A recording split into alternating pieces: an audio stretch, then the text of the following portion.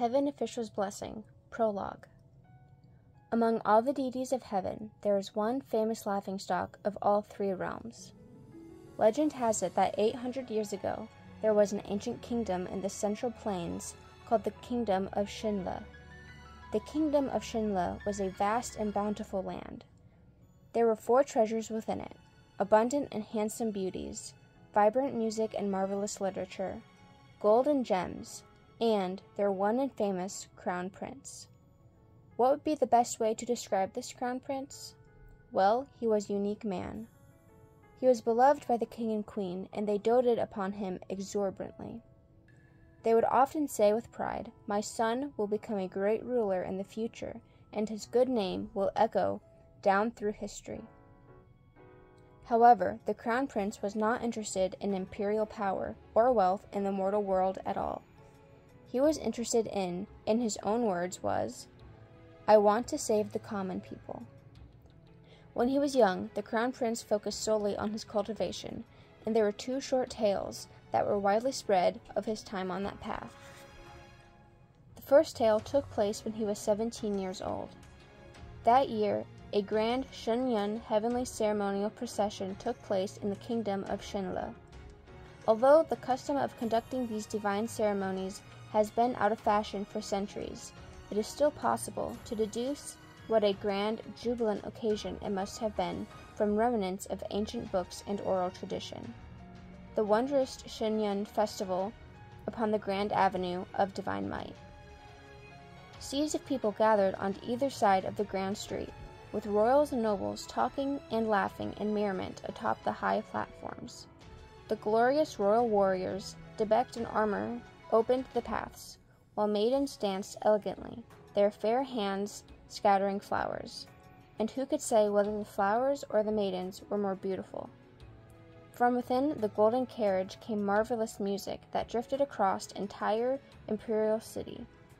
At the rear of the procession was a grand stage pulled by 16 white horses and golden bridles. Upon this towering grand stage stood the God-pleasing warrior, the focus of everyone's attention. At the heavenly ceremonial procession, the God-pleasing warrior wore a golden mask. Dressed in glamorous attire and with a sacred sword in hand, he played the role of the subduer of evil, the #1 martial god for the past 1,000 years, the heavenly emperor Jun Wu. It was the greatest of honors to be chosen for the role of the God-pleasing warrior, which was why the selection criteria were exceedingly strict. Thus, the one chosen that year was that crown prince. People across the kingdom believed that he would give the most thrilling performance as the God-pleasing warrior. However, an accident happened that day. During the 3rd tour of the procession, it passed by a city wall that was hundreds of meters tall. At the time, the martial god upon the grand stage was just about to strike down the demon. It was the climax of the performance, with people on both sides of the street at the height of excitement. Atop the city wall swarmed with crowds clamoring to watch the show, pushing and shoving each other to get the best view. At that moment, a small child fell from the edge of the wall. The screams of the crowd reached to the heavens. Just when everyone thought this child would stain the grand avenue of divine might with blood, the crown prince looked up, leapt into flight, and caught the boy. The people only saw a glimpse of a white silhouette that flew like a soaring bird before the crown prince landed with that small child in his arms. The golden mask fell, revealing the young, handsome face behind it. In the next second, cheers erupted. The people were thrilled and joyous, but the state preceptors of the Royal Cultivation Hall were troubled. They had never imagined such a huge mishap would occur. It was ominous luck, the gravest of misfortunes. Every trip the grand stage made around the imperial capital symbolized 1 year of peace and harmony within the kingdom. Now that it was cut short, did that not mean the invitation of disaster? The state preceptors were so distraught they were losing hair as fast as the rain fell. After much contemplation, they called the crown prince over to speak to him. In the softest manner possible, they requested, "Your Highness, might you be willing to face the wall in reflection for a month?" It does not really need to be a month, as long as the intention is there. The Crown Prince smiled. No. This was what he said. There is nothing wrong with saving people. Why would the heavens condemn me for doing the right thing? But what if the heavens do condemn you? Then it is the heavens who are wrong. Why would I apologize to those who are wrong? The state preceptors could not argue. This Crown Prince was such a person. He had never encountered anything he couldn't do, nor had he ever met anyone who did not love him.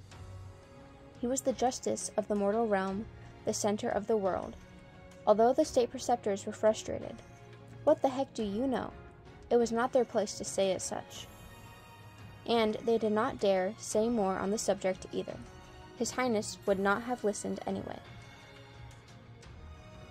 The second tale takes place in the same year when the Crown Prince was 17. Legend has it that south of the Yellow River there was a bridge called Xie Lian. Upon this bridge there was a ghost that had been lingering for years. This ghost was exceedingly fearsome. It was clad in broken armor, and the flames of hell blazed beneath its feet. Its body was covered with blood, and pierced by all manner of sharp weapons. Every step it took, it left behind a footprint of blood and fire. Every few years, it would suddenly appear at night and wander back and forth at the head of the bridge, blocking travelers to ask them 3 questions. What is this place? Who am I? What is to be done? The ghost would then devour whoever answered incorrectly. However, no one knew what the correct answers were. As the years went by, this ghost devoured countless travelers. During his ascetic travel, the Crown Prince caught word of this. So he set out and found Xie Lian Bridge and stood guard there, night after night, until finally, one night, he met the haunting ghost. When the ghost appeared, it was indeed as horrifying as the legend said. It asked the Crown Prince the first question, and he answered with a smile. This place is the human world. However, the ghost replied, This place is the abyss. An auspicious start. The first answer was already incorrect. Well, all 3 answers were going to be wrong anyway, the Crown Prince thought, so why should I wait till you're done? And so he pulled out his weapon and lunged. The fight was complete chaos. The Crown Prince was skilled in martial arts, but the ghost was terrifying and dauntless. The man and ghost fought so hard that the sun and moon began to topple. In the end, the ghost was finally defeated. After the ghost vanished, the Crown Prince planted a flowering tree at the head of the bridge. As he did so, a cultivator passed by and happened to see him sprinkle a handful of dirt to consecrate the grave and send off the ghost. What is this? He asked, and thus the Crown Prince replied with his now famous line, Body in the abyss, heart in paradise. When the cultivator heard this, he gave a light smile. He then transformed into a divine warrior clad in white armor, with auspicious clouds beneath his feet. Then he drew up the wind and rode off in holy light. Only then did the Crown Prince realize that he had just encountered the heavenly emperor who had personally descended to the mortal realm to subdue evil. The deities had already taken notice of this exceedingly outstanding, God-pleasing warrior since his time in the Xie Lian heavenly ceremonial procession. After the meeting at Xie Lian Bridge, they asked the heavenly emperor, How does my lord find this royal highness? The heavenly emperor answered, This child's future is infinite. That night, a celestial phenomenon manifested in the skies above the palace, and storms raged. Amidst the flashes of lightning and the roars of thunder, the Crown Prince ascended. Whenever a mortal ascended, the heavenly realm always shook. When the Crown Prince ascended, the entire heavenly realm quaked outright with 3 times the normal tremors. Achieving fruitful cultivation was always far too difficult. It required talent, training, and luck. It was often a long road of 100 years for a god to be born. It was not that there were no fortunate souls who became deities at a young age.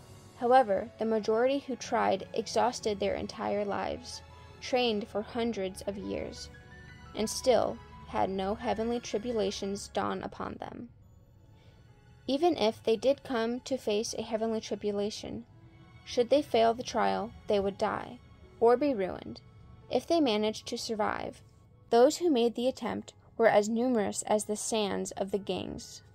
But most were simply ignorant mortals, who would spend their entire lives as nothing more than ordinary, never finding their own paths.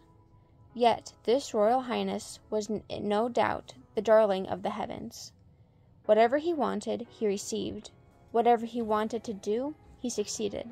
He wanted to ascend and become a god, so at the age of 17 he did that.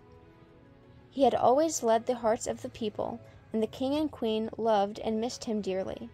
So, to honor their son, the king ordered great temples and shrines to be built across the land, and for statues of the crown prince to be erected and worshipped by all. The more believers that were amassed, the more temples were constructed. That meant the crown prince's life would be more prolonged, and his spiritual powers would grow more powerful.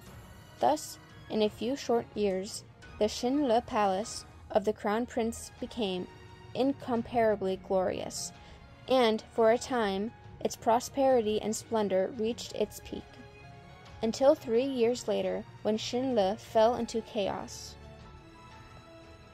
The cause of the chaos was tyranny, with rebels rising in revolt. However, until the flames of the war were set ablaze all over the mortal world, the deities of the heavenly realm could not easily intervene. Their concerns were ghosts, monsters, and demons that encroached on the borders, and whatever fell outside those parameters had to be left on its own devices. Think about it. Conflicts were everywhere in the mortal realm, and everyone believed that they were justified. So, if any god were to stick a foot in, today you would back your former kingdom, tomorrow another would avenge his descendants. Thus, would there not be gods who wanted to fight each other all the time? Who would fall into a life of disgrace? That was why the crown prince needed to keep his distance, but he did not care for that reasoning in the least. He said to the heavenly emperor, "I will save the common people."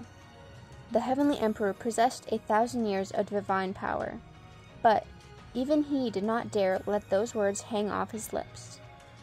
When he heard this, it was easy to imagine how he felt, yet he could not do anything to stop the crown prince. So he said, "You cannot save everyone." "I can," the crown prince declared. Thus he descended to the mortal realm without looking back. Naturally, the whole nation of Xie Lian rejoiced. However, ever since ancient times, there had been one truth the people always spoke of in the human world. There would never be a good outcome when gods descended to the mortal realm without permission. And so, not only were the flames of the war not extinguished, they blazed even wilder. It was not to say that the crown prince did not try, but it would have been better had he not intervened at all. The harder he worked, the more of a mess the war became. The people of Xie Lian were devastatingly battered and crushed, the wounded and casualties innumerable, and in the end a plague swept through the entire imperial capital, and the rebel army broke through to the palace and ended the war. If it was said that Xie Lian was originally hanging on by a thread, then the crown prince came and cut it directly. After the kingdom fell, people finally came to realize one thing. The crown prince they worshipped as a god was never as perfect or strong as they imagined. To speak harshly, was he not just useless trash who could not do anything right? Without anywhere to vent their anguish and pain of losing their homes and families, the battered people furiously poured into the palaces of the crown prince, toppled his divine statues, and burned down divine temples. 8,000 temples burned for 7 days and 7 nights, burned until there was nothing left. From that moment on, the martial god who protected peace and safety vanished, and a god of misfortune who brought disasters was born. When the people called you a god, you were a god. If they called you crap, You are crap. You are whatever they say you are. It had always been thus. The Crown Prince could absolutely not accept this reality, and he had an even harder time accepting the punishment he received for his transgressions: banishment. His spiritual powers were sealed, and he was knocked back down to the mortal realm. He had grown up endlessly coddled and pampered. He had never tasted the suffering of the human world before. Yet this punishment hurled him from the clouds down into the mud. And in this mud, for the first time, he understood the taste of hunger, poverty, and filth. This was also the first time that he did things he never thought he would willingly do. He stole, he robbed, he cursed loudly, and he gave up on himself. He lost all dignity, no self-esteem remained, and he was unkept, as one could be. Even the most loyal servants could not accept this change in him, and chose to leave. Body in abyss, heart in paradise. This phrase had been engraved on stone monuments and plaques everywhere in Xie. If not for the war that had burned almost all of the kingdom to the ground, if the Crown Prince were to see these remnants of those words, he would probably be the first to rush and destroy what was left. The person who had said those words had personally proven that when the body is in the abyss, the heart could not be in paradise. He ascended to the heavens quickly, but his fall from grace was even faster. That awe-inspiring impression at the grand avenue of divine might, the evil he met at Xie Lian Bridge, it all seemed as if it were only yesterday, and the heavenly realm merely sighed for a while before letting go of what was past, until one day, many years later, a huge rumble thundered from the skies. This Royal Highness ascended for the second time. Throughout history, heavenly officials who were banished either never regained their glory or fell to the ghost realm. It was rare to turn over a new leaf after banishment. This second ascension was truly grand and spectacular. What was even more spectacular was that, after he ascended, he charged all the way into the heavenly realm and rampaged in full fury. Thus, he had only been ascended for a span of 1 incense time before he was knocked back down again. 1 incense time. It could be considered the swiftest and shortest ascension in history. If the first ascension could be considered a beautiful tale, then the second ascension was a farce. Having been banished twice, the heavenly realm looked upon this Crown Prince with full contempt. And in that contempt, there was caution. After all, he was already threatening and on edge after the first banishment. Now that he had been banished twice, would he not go berserk and take his revenge on the world? Yet, who knew?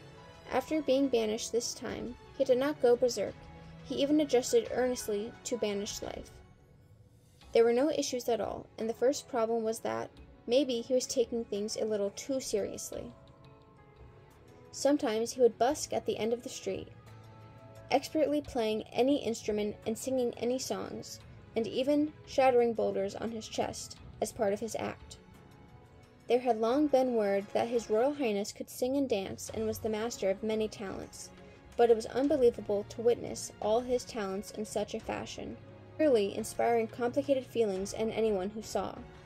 Sometimes he would diligently and humbly collect scraps. The deities were shocked to their cores. It was unthinkable that things would reach this point, where now, if one was to say, "The son you give birth to is the Crown Prince of Xie," it would become a curse more malicious than, "May you die without sons." He was once the noble and gracious Crown Prince, a heavenly official who was part of the divine ranks. But in truth, no one else had ever screwed up so badly. And so, this was the story of the man who was known to be the laughingstock of all 3 realms. After laughing, those who were more sentimental might sigh. The darling of the heavens, who once stood at such a height, had truly and thoroughly vanished. Divine statues collapsed, a native kingdom was destroyed, and not a single believer remained. Gradually, he was forgotten by the world, thus no one knew where he had drifted afterwards. It was already a great shame to be banished once. No one would be able to get back up after being banished twice. Many years passed. Suddenly, one day, there was another huge rumble in the sky. The heavens fell, and the earth cracked, and the ground trembled, and the mountains shook. The lanterns of everlasting light shuddered, and the firelights danced in fury, and all the heavenly officials inside their golden palaces jolted awake, every one of them running out to ask each other, "Which new dignitary has ascended? Such a grandiose entrance!" Yet who knew? They had exclaimed in wonder for the first second, but in the next, all the deities of heaven were thunderstruck. Weren't you done? That infamous weirdo, the laughing-stock of all three realms, the legendary Royal Highness, the Crown Prince. He ascended again.